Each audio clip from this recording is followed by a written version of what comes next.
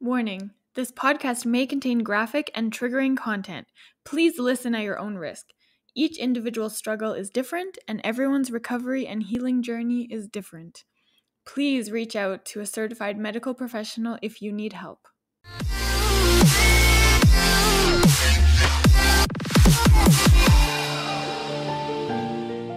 Welcome to episode 40 of Stomp the Stigma, the podcast aimed to fight the stigma surrounding mental health through education, awareness, experiences, stories, resources, and the vulnerable truth.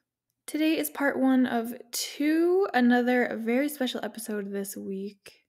Joining me to Stomp the Stigma today is Daniela, the voice behind the often unseen.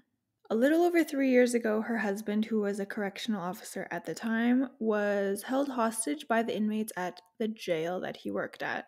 So she is here to share their story, a little bit about how they've battled with his PTSD as well as her trauma surrounding the event, and she's here to offer a spouse's perspective on mental health and PTSD. So in today's episode, we get into the events that unfolded that day and the days following, and how she couldn't relate to other spouses of PTSD sufferers because their story was so different. We get into a little bit about putting herself aside to cater to what he needed following the incident, and putting herself last to make sure that her family, her house, and her kids were all okay. She started her blog, The Often Unseen, as her kind of first step towards handling her own trauma and putting herself first. So today is a very special episode. I hope you guys love it. Tune in next week for part 2 as we get more into both of their stories. I don't even know how I want to start this. I'm excited to talk to you because you have a different perspective on mental health in general, I guess. Like, I've had a mother on the podcast, and her perspective on her daughter's experience, but I've never had a spouse, so I'm really excited to hear kind of your side of the story. And I think that's super important for people to hear as well. So thank you for joining me. Oh, thank you for having me. Yeah, the spouses' stories are often sort of untold. Mm-hmm. Yes. And so many people out there don't know how to care for or support someone that needs it. So thank you for being open to sharing your journey so far. If one person can relate to my story or how we've sort of tackled things as they've come, then that's all I can hope for. Mm-hmm. Okay, I've read your blog, so I wouldn't say I know your story because I don't know very much about it, but I'm familiar with, I guess, the basics of what happened. But for everyone that is listening, your husband is a former corrections officer. Yeah. Can you share, I guess, what happened on that day that changed your life forever? Yeah, so it was September 14th, 2018, so we just passed the 3-year sort of anniversary, and it was a typical day. He was on a day shift, and at the time I was working for myself, running my own business, and it was a Friday afternoon, and I had gotten a message from the superintendent at the jail, and it just said, "Can you call me?" So I called him, and he started the conversation really weird. He was like, "Where are you?" And I was like, "Oh, I'm at home." And home at the time happened to be my in-laws' house, because we had just sold our house and we're in the process of hunting for a new one. And so I said, he said, "You moved, right?" And I said, "Yeah, I said, "What's going on?" And so now I'm kind of thinking, like, John got pepper sprayed in an incident, or, maybe like a broken ankle or something. I'm not thinking anything, really bad at this point. And then he said, and then he asked for the address. And so I was like, "Hey, what's happening?" And all he said was, "There's been an incident and they have John." And then it was like a out of body experience. I like collapsed to the floor in like panic, shock, disbelief, like all the things. I was like I couldn't even hear what he was saying anymore at that point. So he said an OPP, like a police officer, and the chaplain from the jail are coming over to sit with you until this is over. So I had to like pull myself together. I was trying to figure out what to do, and so I called my mother-in-law.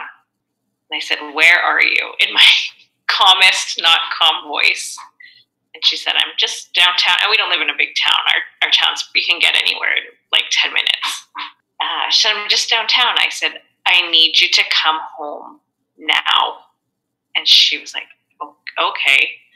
So she came home as the OPP officer and the chaplain pulled up. So then I had to tell her what happened, my father-in-law, and I text my family because I couldn't even form words. And I just text my mom and my dad and my two sisters, and I said, "This is what's happening. You can't tell any, like, don't say anything to anyone, but this is what's happening."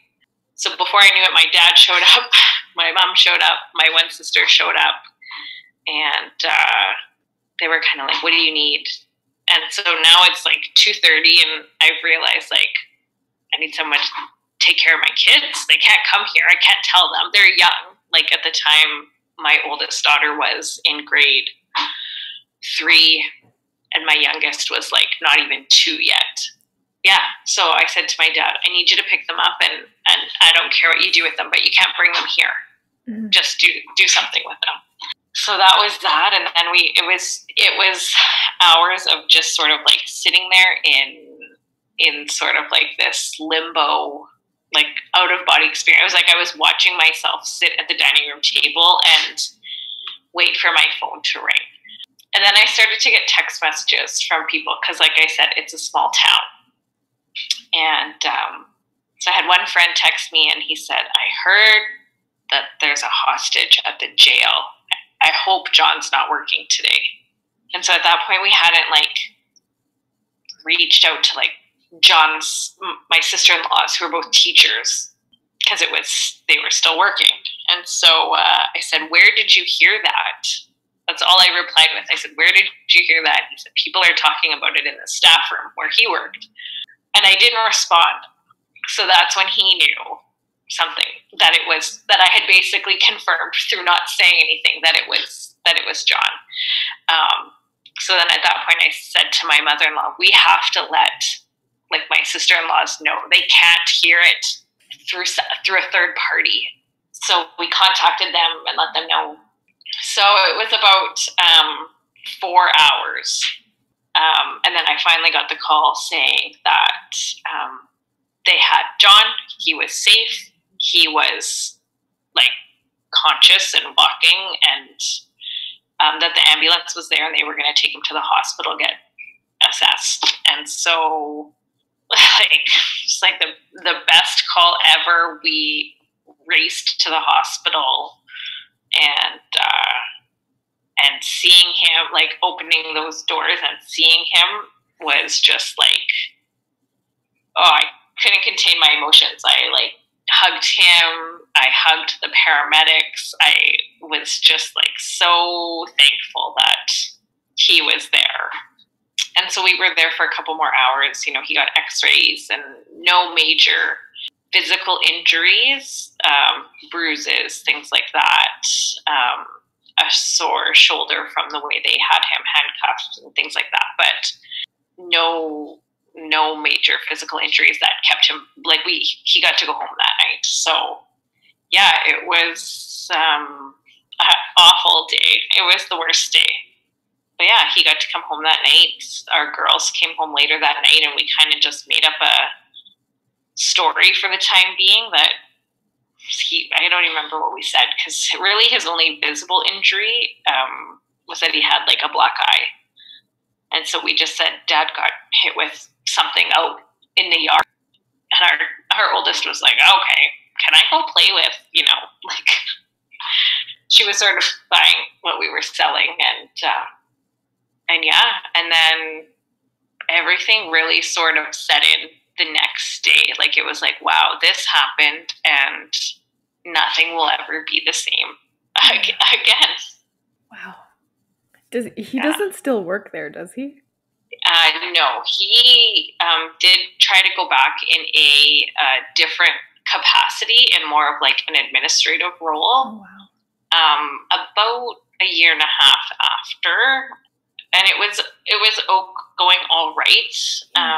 But then they had to start bringing some of the inmates back for different court dates, and so he had kind of said, "Well, while they're here, I won't come to work," and they were great. They were very supportive of everything, but the longer he was away, he kind of realized, like, I don't want to go back. It was really hard for him to separate himself from that former role, and knowing that, like, all his colleagues and his friends who were still doing this role, and, you know, when he would hear a code go off or the alarms or whatever, you know, he wasn't going to go with them, and that was sort of hard for him to separate. He didn't like that. So selfishly, I was very happy when he was, you know, I knew he had to figure that out on his own, and he had said that if he was not going to go back, that he wanted it to be on his terms and not, you know, because of what happened that day. So I supported him as best I could, and it was hard for me because even during, you know, the incident, like, as a spouse, you don't know what the jail looks like. You don't know, you know, you only know what you see on TV or in movies. And so when you think, you know, hostage taking in the jail, you know, you're kind of thinking the worst of the worst. And so when he wanted to go back, they were actually really good, and they let me go in and do a tour, not really of the jail, but of where he would be working, like where his office was, and sort of that offered me a bit of comfort, knowing sort of how separated he was from that previous sort of life. But yeah, so now, no, he's not working there anymore. He no longer works for the ministry, and the, I guess, positive spin on this, if you will, is that he's been able to sort of figure out what he's really passionate about, and what he really loves, and that is fitness and helping people. And prior to this, he had been working to become a coach at our local CrossFit gym here, and he was able to sort of continue on that journey, and now that's what he's doing full time. So I'll never really call that day a blessing, but if there was a positive part of the outcome of all this, it's that, you know, he's found what he really wants to do. I mean, I don't think many people, you know, ever really think, I really want to be a corrections officer, because it's probably the most thankless of first responder jobs, because no one sees them. They're not out in the community. No one can see the good they're doing. The people they're helping are, you know, awful criminals, and they don't, you know, they're just hidden behind those cement walls. So, you know, it doesn't come with the prestige of, you know, being a firefighter or things like that. So, I love that he's found what he's really passionate about. That's the best. Yeah, and it was kind of, you know, like, I've earned this right to, you know, you've gone through this awful thing, and it's kind of like you could sit around or take another job within the ministry, because they'll give you reassignments and things like that, because it's a huge ministry to work for. But really, at the end of the day, if you're going to a job that you aren't loving, he was past that now. He was like, no, that's not worth it anymore. Yeah. Yeah. Okay, so now he struggles with PTSD, even still today, right? Yeah, I would say it's pretty managed at this point. It's more little things here and there, but really, I think between having his routines and doing something he loves has really helped him forward. It was pretty rough in the beginning, probably like the first year or so. But we were really lucky in that he recognized right away, like pretty much the next day, that he wasn't okay and that he needed to start talking to someone. And so he did.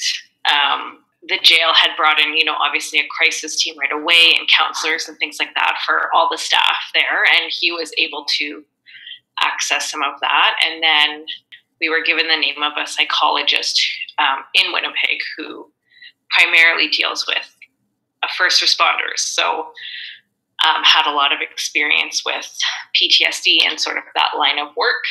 And he started seeing someone almost right away. And at first it was every week and then every other week. And now it's sort of, as he feels he needs it. And he was able to help John work through a lot of things and, take different steps. And so in that was kind of what left me feeling sort of isolated and alone, because when I would look for resources or online communities for spouses, it was a lot of military stuff because, of course, PTSD rates are so high among military personnel. But also a lot of the stories that these spouses had were really dark, that, their spouses had turned to, self-medicating or, really dark depression and really disassociated.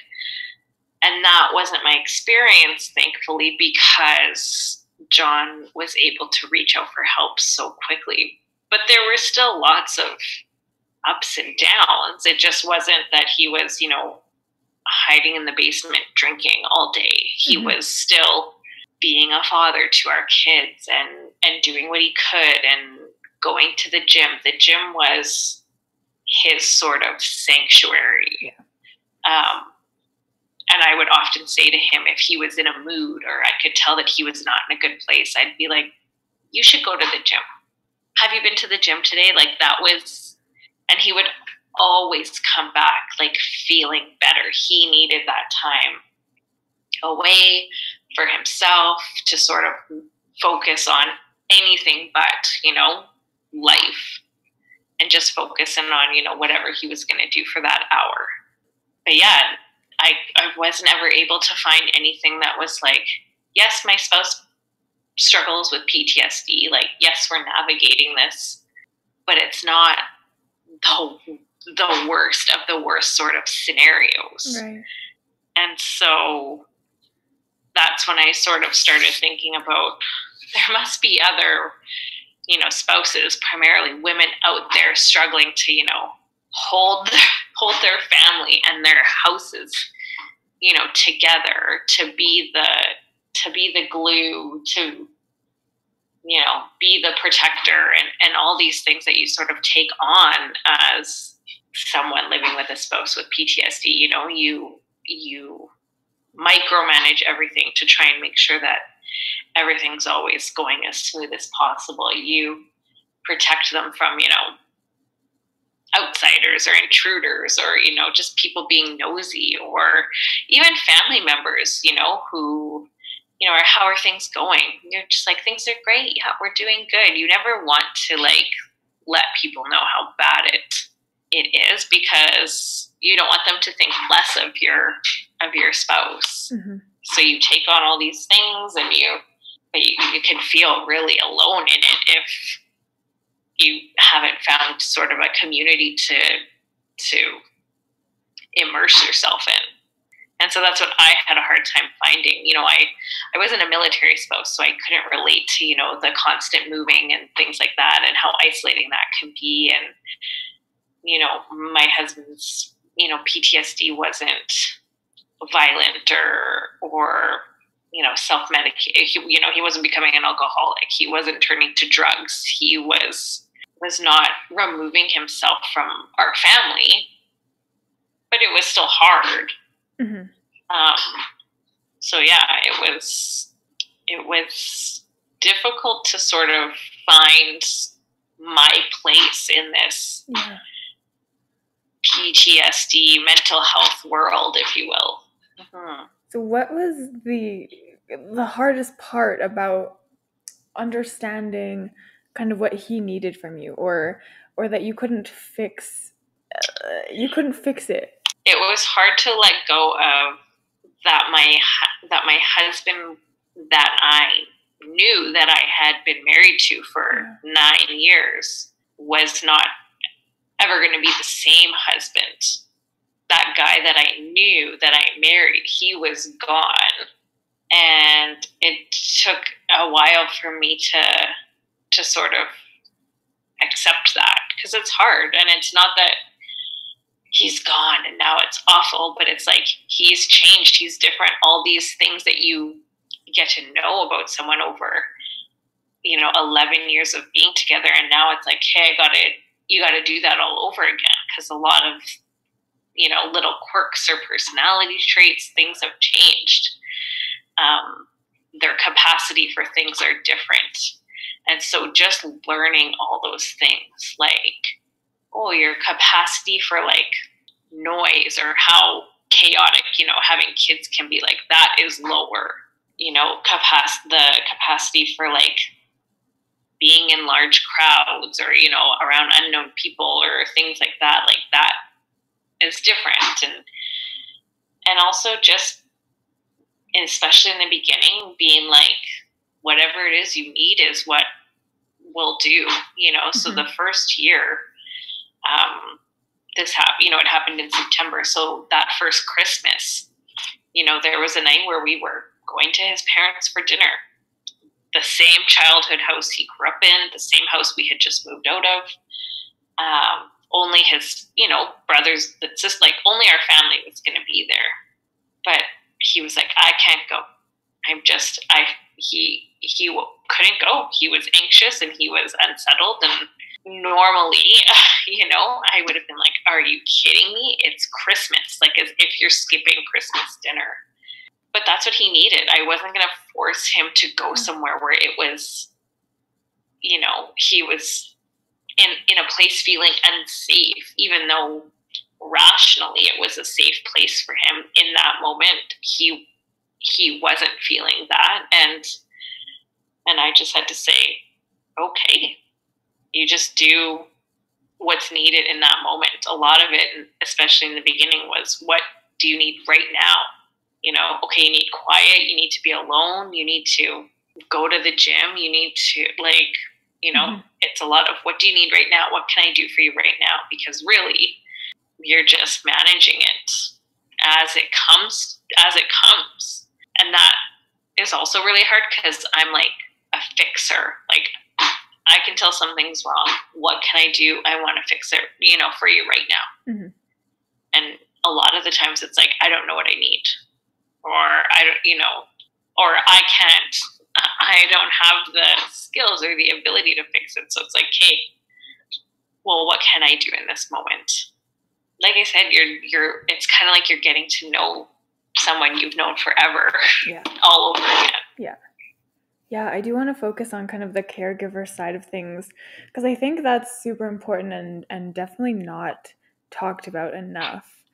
And people often forget or don't realize that caregivers and supporters of those who are struggling with mental health also experience the pain. Like, there's a stigma that just because you're not the one going through it, that you're fine, right? Oh, but that's not the case at all. And like, you experience, I guess, secondhand trauma when you're kind of hearing about events and things like that. But then you also have your own trauma. Like, you have your own trauma from like getting that call and waiting for what's happening, and all of these other events that happen to just you. You also have your own trauma, which it's obviously different from what he went through, but it's still trauma to you, right? So, oh yeah, it's and like 3 years later, and I am just starting to work through that, because I mean, in those first 2 years, really,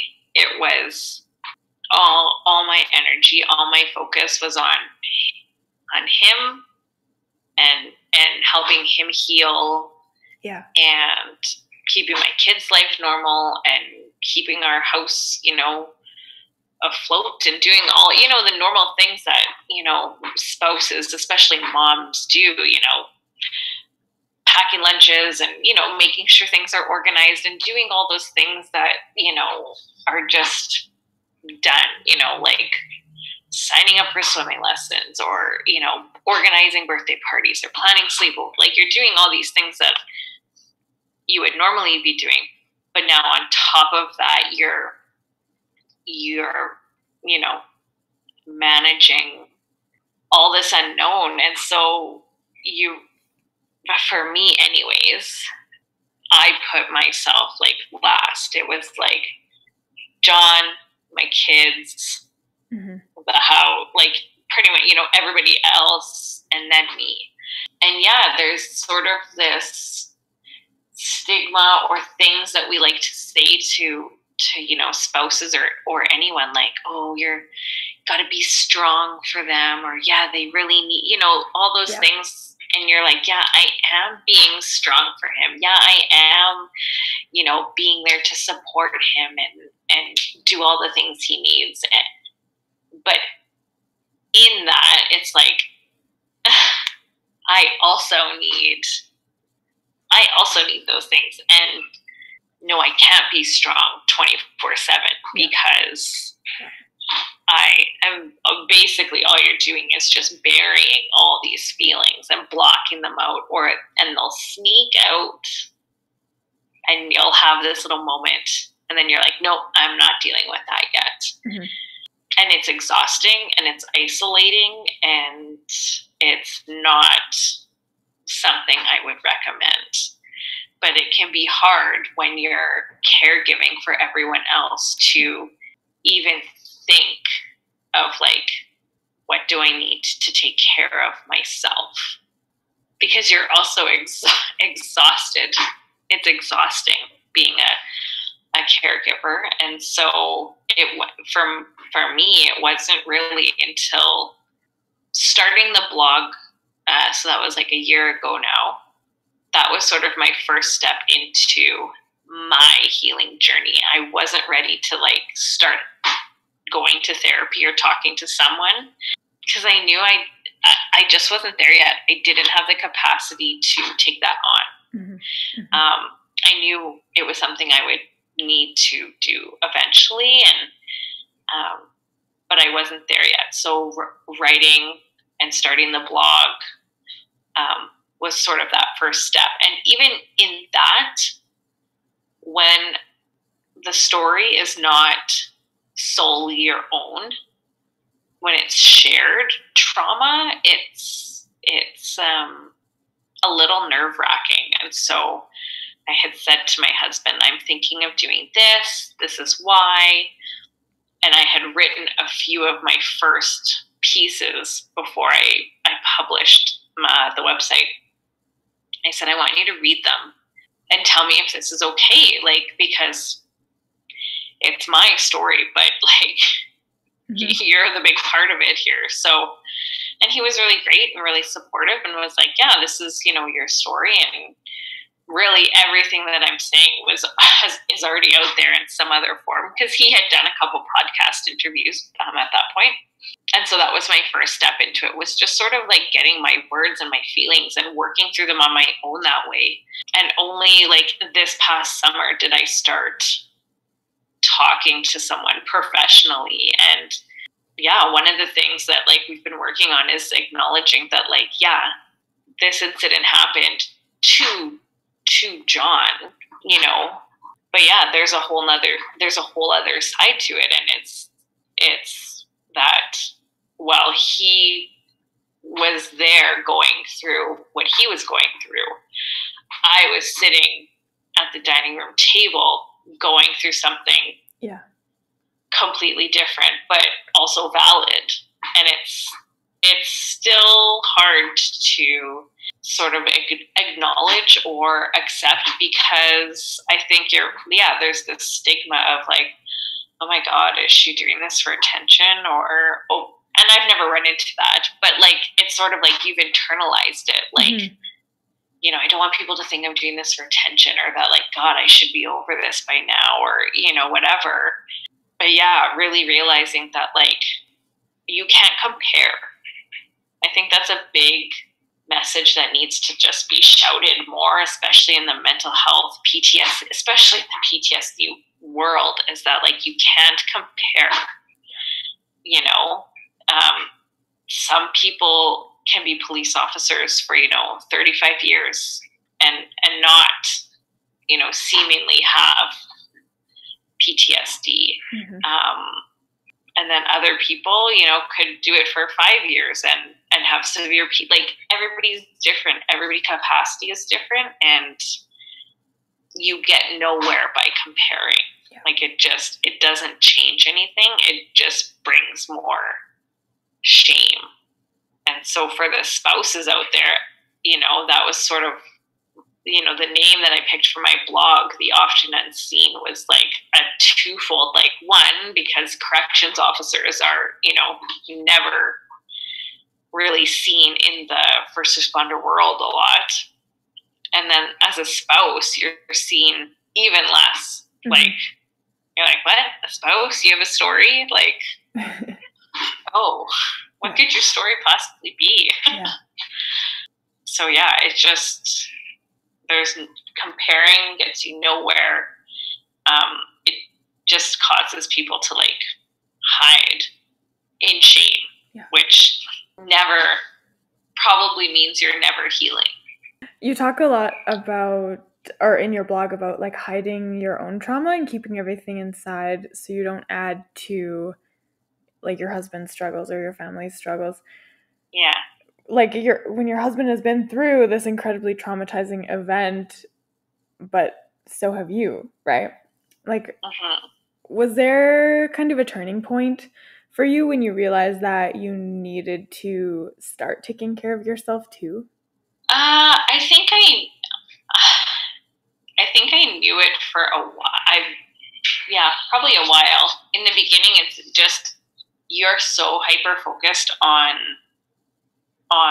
them, that it doesn't cross your mind. But probably maybe after year 2, it was like, okay, he seems to be doing good. It was almost like I needed to know that he was gonna be okay. Yeah. Once I felt like, as a whole, our family unit was like secure and safe and taken care of, that was like this permission to myself that I needed, that, okay, they will all be okay if I take a little tiny bit of my focus that I put on everyone else and turn it to myself. Yeah.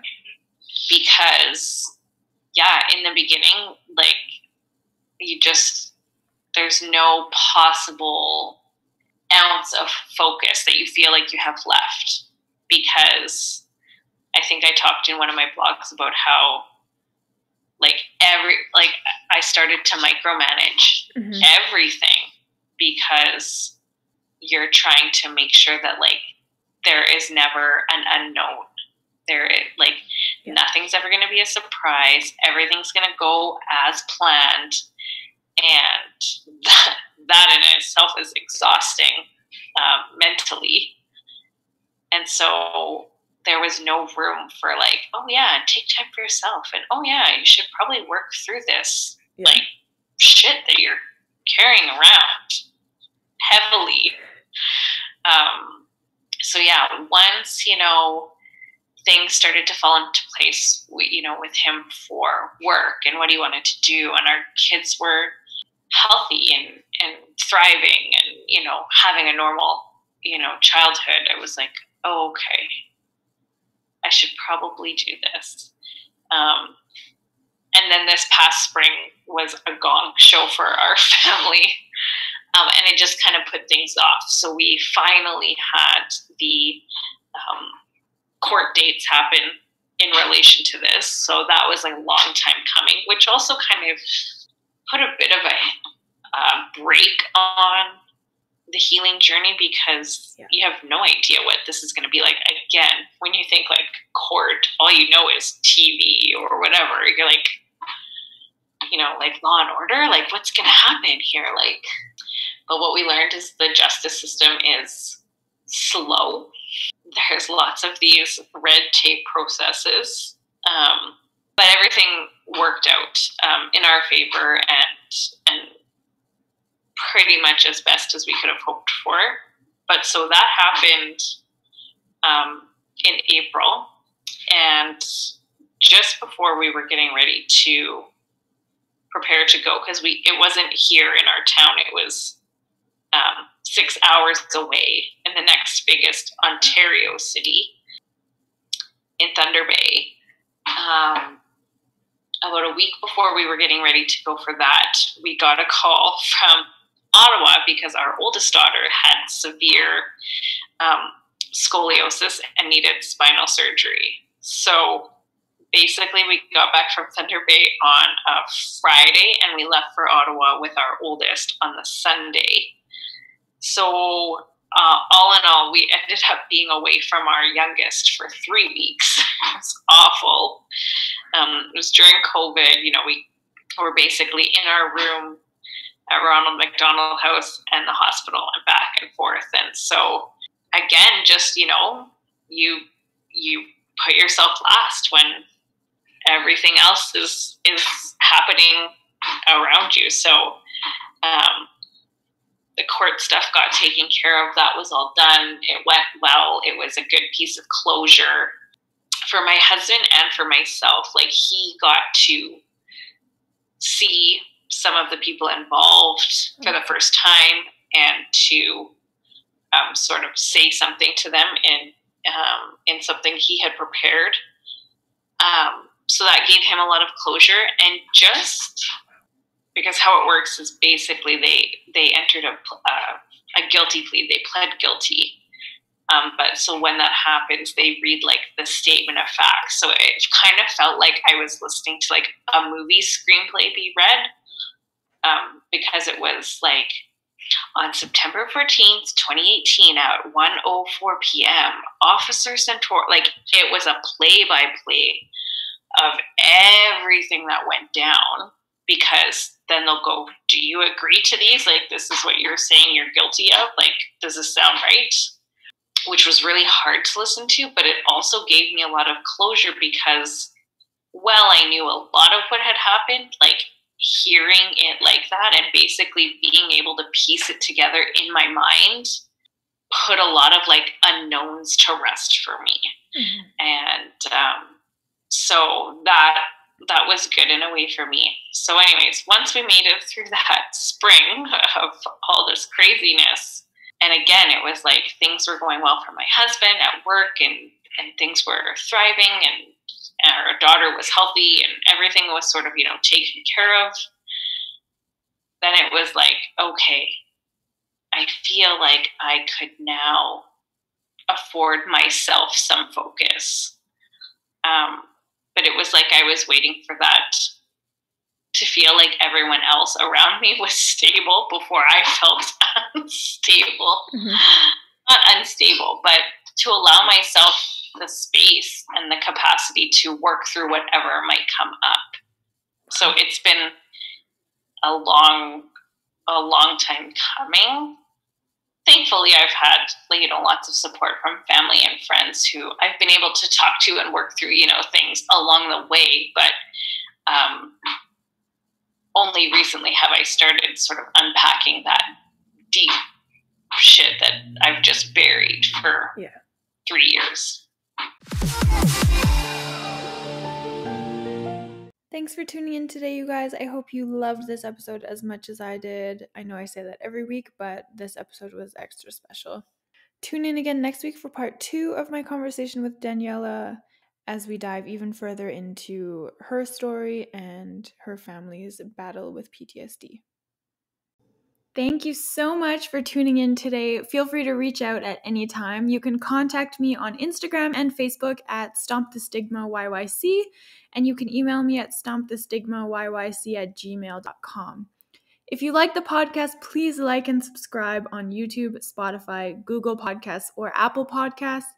And if you or someone you know would like to come on, I would love to have you. Share your story, speak your truth, and together we can stomp the stigma.